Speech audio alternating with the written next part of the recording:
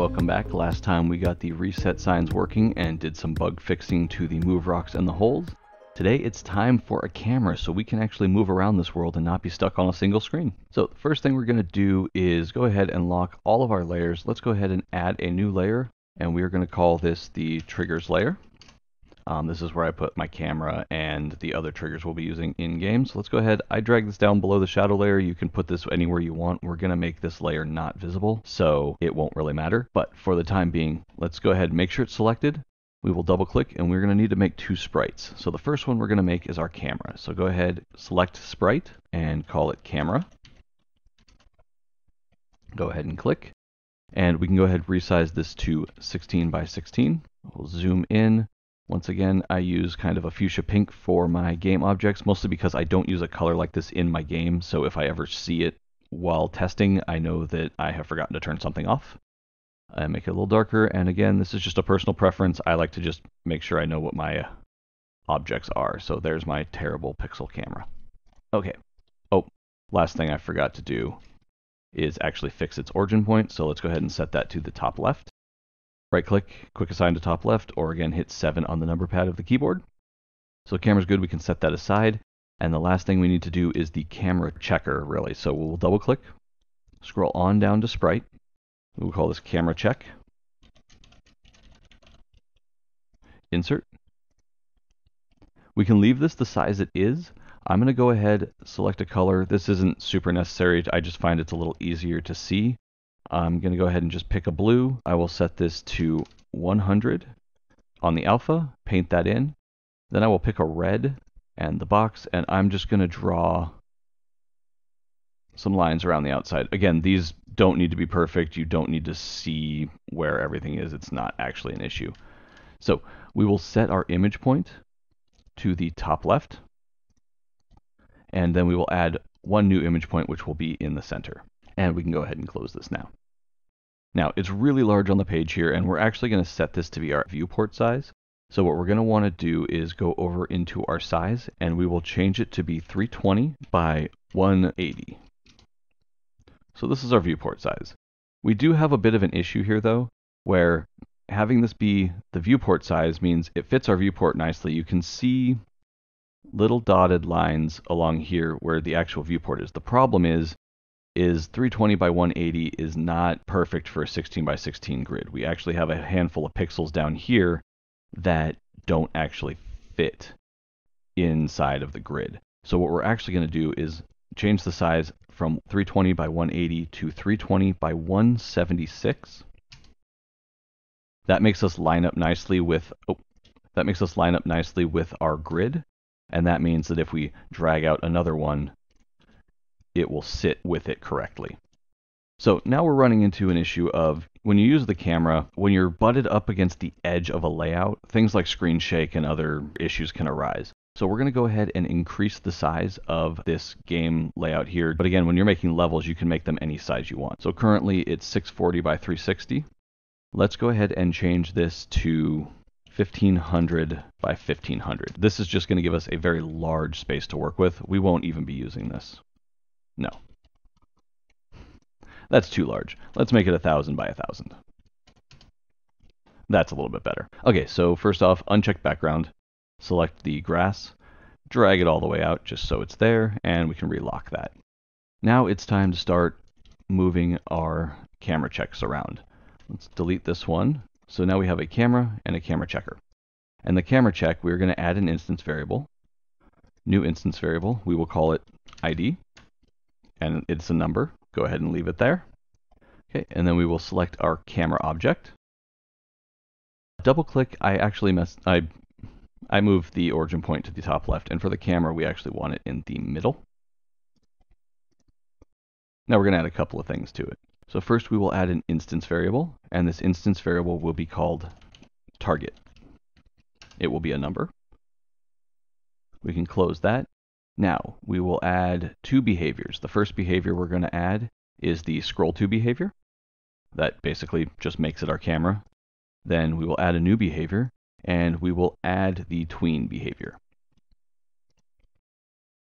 So that's pretty much all we need to do. Now what we need to do to set up our actual level will be to take these camera checks, and we can go ahead and just copy and drag them out. So now the levels will take place in these locations if you want your camera to move. So I'll just make a 4x4 grid. Oh, I already drug it out. So now with that set, I'm going to lock our triggers layer, come up to level. I'm just going to select everything up here and drag this down. And let's put it in this space here. And just to make things easy while we test, I'm going to hold down Control, drag all of it out, and again put it on this side. And let's just do it again vertically so we can see it moving up as well. There we go. So now what we're going to have to do, our player also needs to come down. And we can zoom on in. Now we just need to make a couple of tweaks because right now there's no way to actually get through the different areas. So let's go ahead and delete here, delete here, delete here, delete here. I'm going to extend this out so I can't just, actually, I can leave that open. That's fine. But I don't want to be able to walk into an area that does not have a camera check. Okay, so that should be good right now.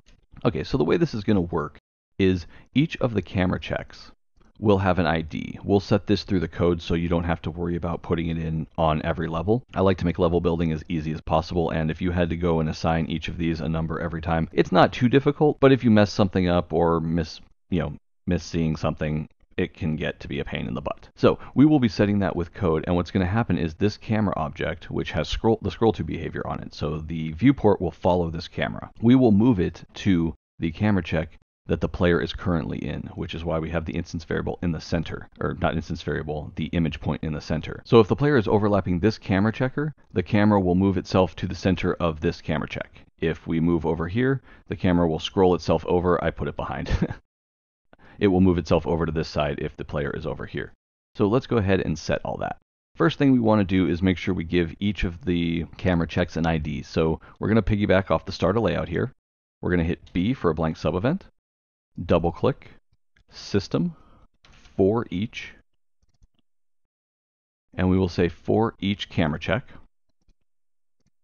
We will go to add action, camera check, set value, and we're going to set the ID number to the loop index. And that's all we have to do. Now the loop index, so where it says for each, it's going to, for every instance of the camera check, so currently we have 6, this will run 6 times. It will check once, set its ID, check again, check again, check again. Each time it'll increment the loop index until it reaches the final number. So now we can actually check this to make sure it works. Just run a debug layout. Everything should run. Nothing happens, obviously we can't see anything at the moment, but what we can do is along the side here of our inspector, come down to camera check. We see that there are 6 cameras or camera check objects on the layout. If we check each one, the first one is an ID of 0. The second is an ID of 1, 2, 3, 4, and 5. So that gave each of them a unique ID, so we are good to work with now, using each of those having different IDs without having to set them ourselves. And now for the rest of the camera, we're going to set this up inside of the every tick. Right here where we have every tick setting the animation, we will just select it, hit B for a new blank sub-event, and we are going to first be checking to see if the player box is overlapping a camera check. So double click, player box, is overlapping another object, and is overlapping camera check. So if the player is overlapping that, we will add an action, camera, scroll on down to set value, and we will set the target to camera check dot ID. So that means if the player box is overlapping any of the camera checks, it's going to tell the camera that its target, where it should be overlapping, is that number. Now, we're going to go back up to select every tick, hit B for another blank sub-event, double click, camera, and we're going to check to see if the camera itself is overlapping a camera check. So camera is overlapping, choose camera check, okay. And we're going to hit B for a blank sub-event because we need to make a couple of more distinctions whether it's overlapping the correct camera checker. So we will double click and say camera check, scroll on down to instance variable. If ID is not equal to camera.target, then B, we will system trigger once while true, and we will write a function to move the camera now. let's go ahead and actually make that. And I'm sorry if this is a little cluttered to see. I'm going to go ahead and drag this down to the very bottom for now so this is a little bit clearer. And hopefully that makes it easier to see. So we will right click, add function. We will call this move camera. Description will be move camera to target. And let's go ahead and make this a camera category. Okay, and now we're going to add one parameter. So right click, add parameter. And this parameter will be the target. And it will be a number. So for this function, it's pretty simple. We're going to hit B for a new blank subevent. Double click. We will go to camera checker and we need to check its ID. So we're going to compare an instance variable of ID and see if it's equal to target, which is the parameter we were passing through, and then add an action, camera. Now it's time to use the tween function and we will be tweening two properties. So we will scroll on down to tween two properties, double click. The tag will be camera move. We will be tweening its position. And we will be tweening the end X will be camera check dot image point X. And now we're getting a red box here because we've told it to go to an image point. We just haven't told it to go to which image point. So we have currently there's two image points. There's 0 and 1. 0 is at the top left, 1 is in the center. We want it going to the one in the center. So we will just do parentheses 1. And we will do the same for the Y. Camera check dot image point Y and image point number 1. We will change the time it takes to 1. And let's go ahead and just change the easing to in-out sinusoidal. That just moves the camera a little nicer. We do not want it to destroy on complete, so we can click done. And other than calling the camera, we should be good. So now that we have the function created, we can go ahead and up here where we have the camera is overlapping, trigger once, add, function. We will go up to camera, move camera, and our target will be camera.target. So now everything should be good to go. Let's go see if anything breaks and we need to fix it. Let's go ahead and hit play. Oh, you know what I didn't do? I didn't set up a position for if the camera is not overlapping anything else and the player is in a different spot. So last thing we need to do, because currently the camera is not overlapping the camera checker. That's what's happening here. We need to go X for an else. So if the camera is not overlapping the camera checker, as is the case currently, we will hit B for a new blank subevent. We will double click, camera check, scroll on down to compare instance variable. If ID number is equal to camera.target, we will just set the camera position there, because this is really only going to happen when you start the level, if you leave the camera off the stage. So let's go ahead and add action, camera, set position. I can't type. Set position, and we will set it to, just like before, camera check dot image point X 1 and camera check dot image point Y 1. Now everything should work, and let's see if we get less bugs this time. All right, so the camera has now moved down to the player. If we move over to this side, the camera moves over with us. If we move into this screen, the camera moves up here with us. And if we move to this side, excellent.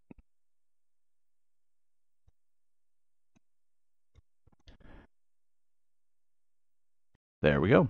So that's the camera all working. So all we need to do now is, instead of going and setting all of these to be not visible, I find it's just easier to scroll back up to on start of layout, add an action, system, and we will do, you can go ahead and type viz, and that will show up set layer visible. Double click.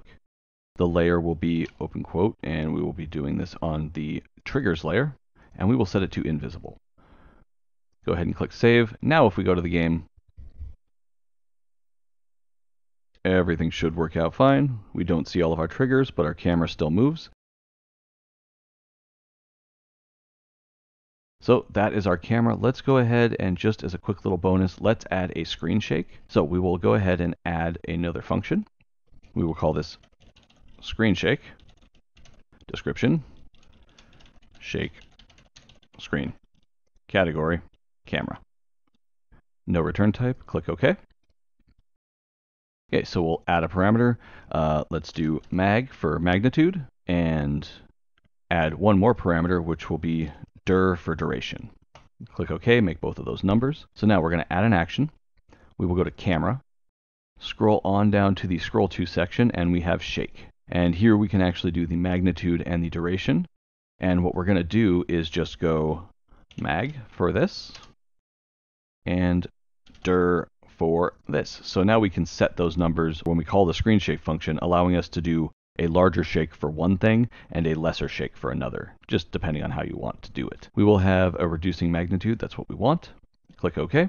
And now pretty much we can set up a screen shake whenever we want. So let's go ahead and go back up to move rocks and just set one of these in. All right, so if we come up here, let's go ahead and make one on whoosh created, because when whoosh created, that means that a rock was hit. So let's go B for a new blank subevent, double click, trigger once, add action, function. Up here in camera, we have screen shake. Let's do a magnitude of, let's start with 10. That may be too much, and a duration of 0.2 seconds. Let's see if that's too much. Click save, let's hit play. Now, if we come over and hit a rock, boom. Okay, that's a bit much. I think 10's a little too much there. So let's drop this down to, let's try 6. And this is just a trial and error game. See what looks good for you, what you like, and you can work with that. So let's hit it again. That's not bad. Boom. Excellent. Okay, so now that we have the shake when we hit the move rock, we need to actually make the screen shake when the move rock no longer is moving, when it actually collides with something. So we're going to come down here to for each move rock. Let's go ahead and drop this down. Is moving, drop this down.